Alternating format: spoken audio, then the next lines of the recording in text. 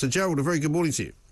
Good morning, Mike. Always a great pleasure to be part of the independent republic of Mike. Indeed. Listen, and I'm one of the lone voices out there telling people to stop panicking, pull your trousers up and stop being so bleeding defensive about everything.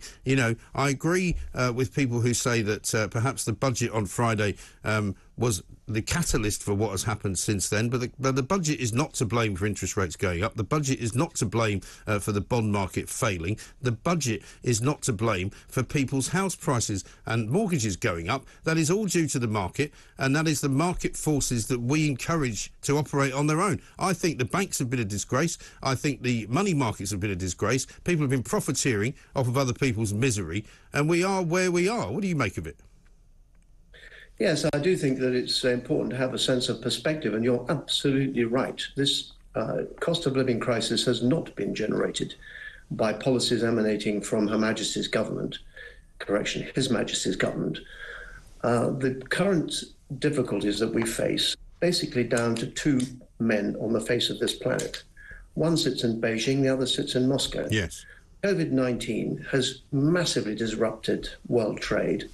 And as everybody has seen, not only has the energy supply been disrupted by Putin's invasion of Ukraine, but also their exports of wheat and other foodstuffs, particularly to the third world. This is what has caused the problem. So fuel prices affect everything that we do, because not only do we drive our cars and put the fuel in, but also the goods that we buy in the supermarket are delivered by lorries, which of course use fuel. So fuel is a major factor in driving inflation, and the energy crisis has been caused by one man, and that is Putin, and that is why he has to be removed from Ukraine as soon as possible. Yes. So would you favour even more intervention then, militarily, rather than what we're doing currently? I would. I think that our action has actually been more successful than I thought it was going to be. I understand that British forces have trained 35,000 Ukrainians, and of course we have shipped a lot of material, weapons to Ukraine to help them. And on the other side of the equation, of course, we have seen the total incompetence of the Russian forces as well. And we see now queues at the borders of Russia to try to get out, so that the young men are not recruited or indeed forced to go to the front line to fight a war which they don't believe in. And that indeed is seemingly happening even as we speak. But let's talk about the effects, generally speaking, because the problem here, it seems to me, Sir Gerald, is that there are innocent victims of this crisis, as there always are, and they happen to be people who are trying to buy property, people who are trying to sell property, and people who are living currently in properties that they may not, in the next few months, be able to afford to pay the mortgages on. Yes, obviously this is a very great difficulty indeed. But I do think it's important to steady the nerves. And unfortunately, we've seen, particularly from the BBC, not just now, but for the past 3 years, a just endless diet of negativity. And the whole COVID business was just negative. Yeah. And this has had an adverse effect on the mental well-being of the nation generally. And at the moment, I think it is a question of steadying the nerves. Markets can be very volatile. Yeah. It wasn't very long ago that the FTSE was up at 7,600, and it's down to 7,000 now.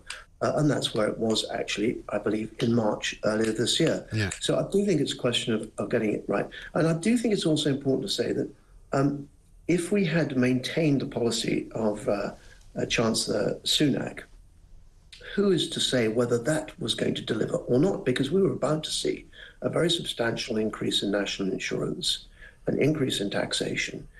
And a lot of my friends in business said, Gerald, this is not a Conservative government.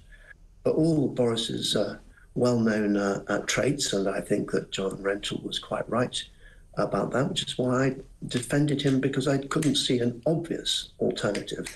But there are risks in what we're doing now, but there were also would have been risks in continuing the policy that had previously applied.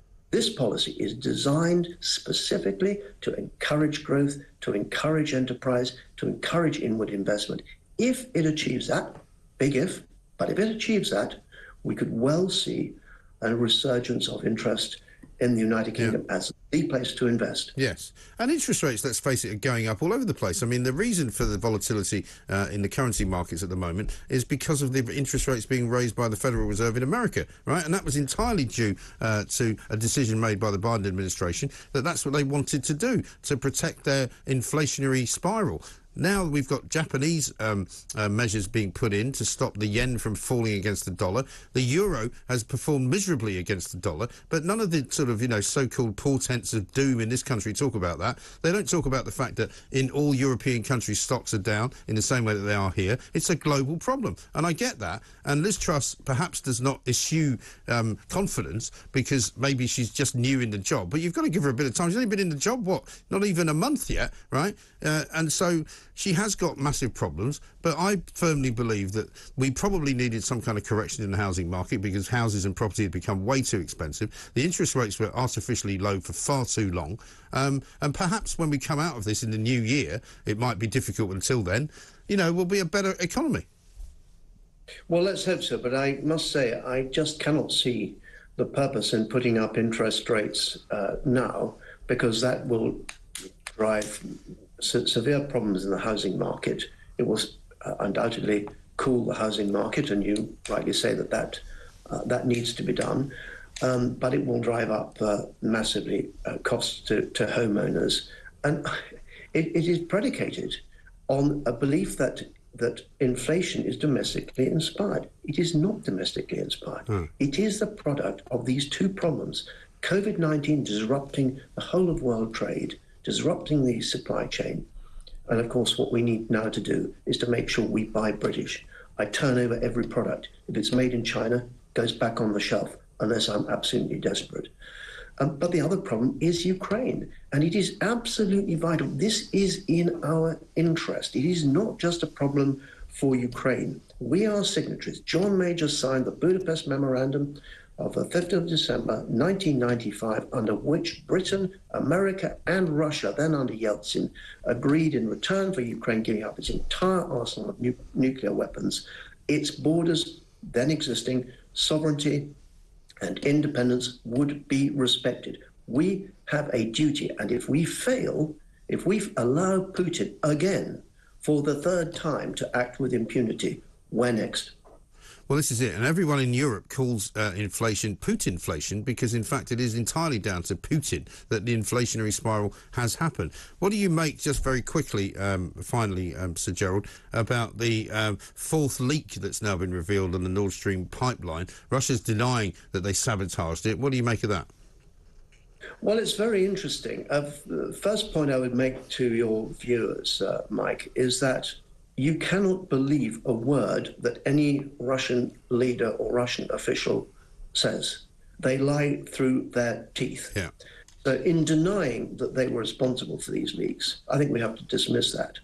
I mean, you could be a conspiracy theorist and say that it was the Americans, because by causing these leaks and rendering these pipelines useless, it would remove from European nations any desire to compromise with Russia, because they've now got nothing to lose. There's no oil to import. Not entirely true, because there are two other pipelines, Yamal and Sayuz, through which oil can be imported into Germany. But they have already reduced their reliance on Russian gas. 27% of the German energy market is gas, and 55% of that was, before 24th of February, supplied by Russia. But just one other point is worth mentioning. It reinforces what you were just saying, that this is not simply a British problem. The fact is that German factories have closed because of the energy crisis. It hasn't here.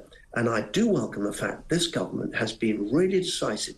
They decided at long last, after 20 years of no strategy on energy, they had decided to go ahead with Sizewell C here in Suffolk, for I'm speaking to you from Bury St Edmunds, in the heart of Suffolk. They've decided to go with a new nuclear plant at Sizewell C. Absolutely right.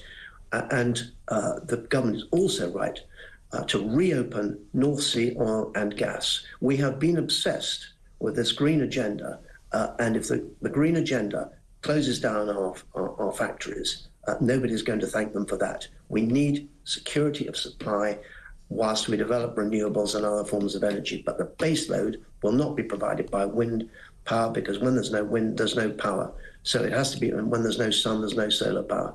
It has to be provided by something else, which, in my view, should be nuclear.